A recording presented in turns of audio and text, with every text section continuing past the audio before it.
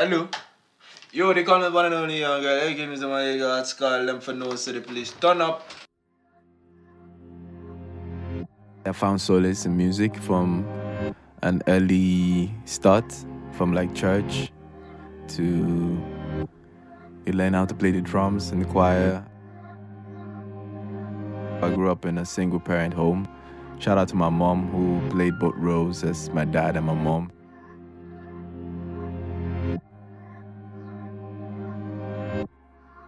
I'm Mrs. Obiageli Omenya, young girl's mom.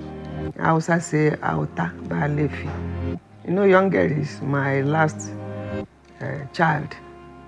He has been a very sweet boy. Every drum, every container in my house, every basin, it was drum for him with his friends. Every time they gather in front of our house is to beat drum. This one be beating this one beating this one, you know. The keyboardist in the church, we started making music together with the keyboard and put it on a diskette. So the only studio actually then, which was affordable to work in, was Inner Hub, which happens to be Pastor Bala and Emma's studio. So that's how I even met Emma in the first place. He's into it. He has sold himself out to music, so there's nothing anybody can do about it. He can't say no to me for anything, but in this music thing, we use a stylish way to say, Mommy, don't bother yourself, music. No, so I allow him to go. I'm originally not from Jos, Plateau State, so I'm lucky to have that kind of love from J-Town, you know. That's why J-Town always my first love, because I found music there. I found, you know, a family there. So whenever I'm in Jos, it's like home. So yeah, big up to the city, man. J-Town for life. We are almost fighting physically to live. You know, he was doing medicine, year 1, year 2, year 3, but each time the result was wonderful. Very intelligent boy, but he'll be telling you, Mommy, if I finish this now, I will not practice it. I say, don't worry, when you finish, give me the certificate. Then I can buy drum and give you. Then you start beating drum. A couple of years back, which is like 4 or 5 years ago, I moved to Lagos.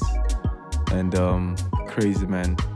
Because I can say my career started out as an artist and moved to Lagos. Started being like backup artist for Ice Prince for like a year or two before I dropped my first single, Red Rose. From there, Fever to SOS, and you know what I mean, the story continues. But I can say my journey from Jos to Lagos was the scariest, man. I think 2016 was the saddest year of my life, man. Like, I was frustrated and depressed, and I actually woke up one day and I posted on my Twitter that I'm done with music after I dropped the album, which was meant to be out last year, actually. That after I dropped the album, I'm done. And I was for real. I remember I had a fight with Chopsticks that day because I didn't even inform him. So he saw it on Twitter and was like, fam, are you for real? And I was like, yeah, man. That's how I felt. So moving from then to now, which 2017 I say has been my best year musically, I can say it's only been the hand of God, which, you know what I mean, who I believe in 100%, because I definitely wanted to quit, so. Boom. Love me, she says she want me. Why? Every day the girl call me. She says she like me. She says she need me. Oh, now they're funny. She says she want me. That's why you hide me. If you know that rumba style, if you know that Gangnam style, if you know that Ojoboh style, Mr. Mali me a go back while put the body. So 2017 was the year where, you know what I mean, I graduated from school. I started serving my country, did some international collaborations, Nicki Minaj, Major Lazer, got signed to Chocolate City, putting out my album, you know what I mean, like so many things happened this year, and yeah. I feel very proud of him now, because if he has entered and failed, it will be worse. For him, he must go back to university, but he's succeeding, so I'm happy. He's doing what he wants to do, and it's giving him joy. I think that's how I can even say it comes together with the title of my album. That even though it took so long to get here, it's like, you know, it's better late than never. it's like it's better it actually happened than it not happening at all. So, yeah, man, this is better than never. I say it's better late than never, the takeoff. I'm happy with him, and I give him my blessings. And my prayer is that he will go higher.